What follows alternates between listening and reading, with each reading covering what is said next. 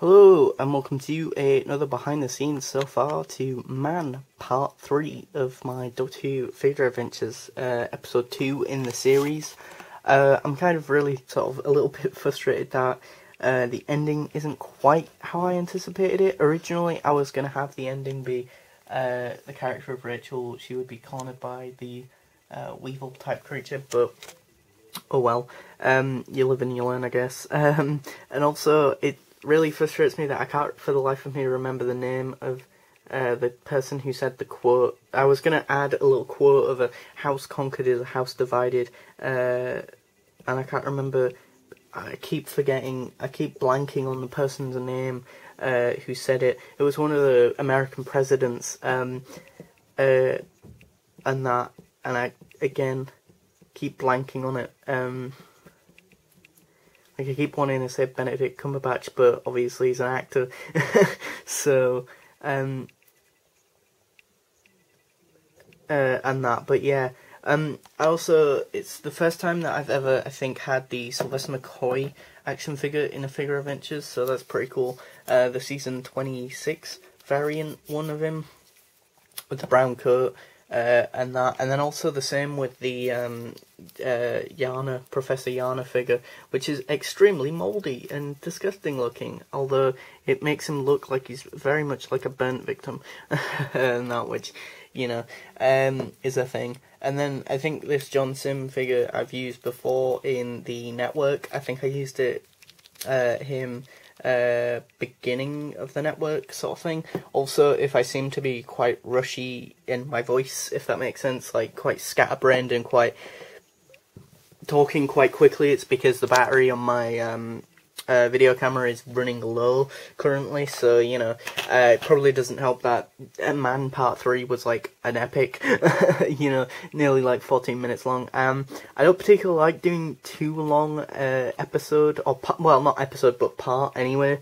Also, the planet Xena Minor is kind of a thing that Zeta Minor is a thing in Planet of Evil, which I didn't realise until I was flicking through a bunch of old Classic Who DVDs once when I was getting bored, and yeah, flicked on the back of it, and it was like, Xena Minor, and I'm like, wait, what? So yeah, seems like I can't come up with any name for any title without ripping off Classic Who or Planet Xena Minor. Well, it's a colony planet anyway, as per usual with these things, and that. But yeah, also, if you couldn't already tell for the umpteenth time, the 8th Doctor is of course using the 3rd Doctor Sonic, because for the life of me, this time I couldn't find, probably like the last time, the actual 8th Doctor Sonic, which is annoying because I am kind of one of those excuse me, nitpicky people who get really pissy and annoyed when I can't find or use specific things that I want to use and things along those lines. So yeah. Spoiler alert, but if you haven't seen Man Part 3, what are you doing? This is sort of like the Doctor Who Confidentials, but like a classic series version of that, so really chip. But basically what I was going to say is, spoiler alert, the ending is that obviously the scientific community have greenlit the professor's sort of experiments and that, and his genetic research and whatnot. So yeah, I mean, I have one more sort of trick up my sleeve, in quotation marks, if you could even call it a trick, and that at this point, and that it's not a massive great plot twist, I guess, I don't know. I mean, from what I remember of Idavros, I haven't listened to Idavros Part 1 and 2 since I recorded those reviews for Idavros, the first 2 episodes of Idavros, but one of the plot twists was going to be very similar-ish to a plot twist in Idavros, I think, was originally what I said. I think I did anyway, but yeah, yeah, I mean, yeah, I'm just trying to find some more stuff for the companion to do as well, and it's probably even more difficult to do more stuff with Gwen's character, and that when I've also got another female character or side character with Rachel and that.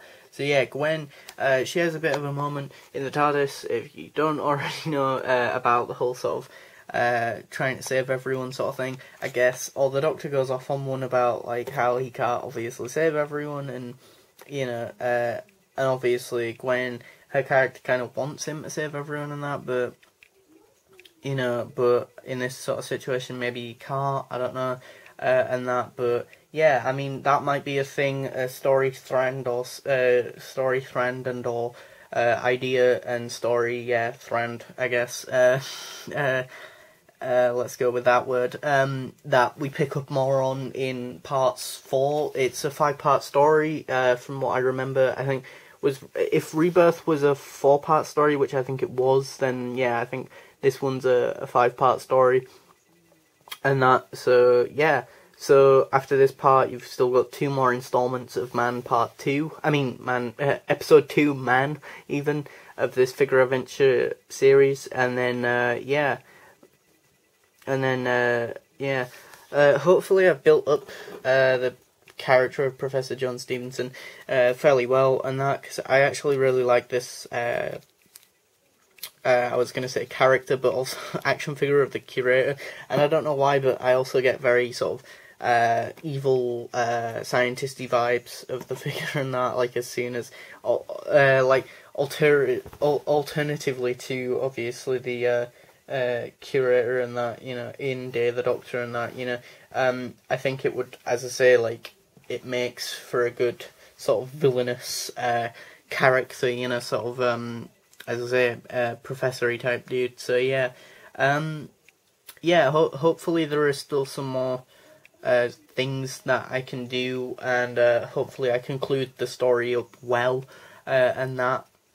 Hopefully I don't write myself, as it were, into a corner, and that. But yeah, it's been fun. Hopefully part 3 is a bit more of an improvement, because again, I am kind of annoyed at myself that I can't for the life of me remember the quote. It's house divided is a house conquered, and that, and I can't remember.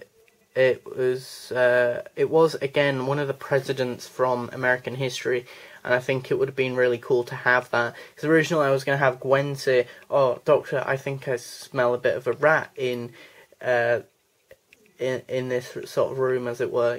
Someone who sort of betrayed them and that. Because the idea is that obviously the Sylvester McCoy character and or figure dude has obviously been told by Professor John Stevens to kind of plant the idea and the seed of this is a really good idea, we should do it because of X, Y, and Z, and then the other people get sort of swayed by that as well. So, but yeah, I mean, as I say, it has been fun, and that's kind of why I do these, but it could have been a bit better.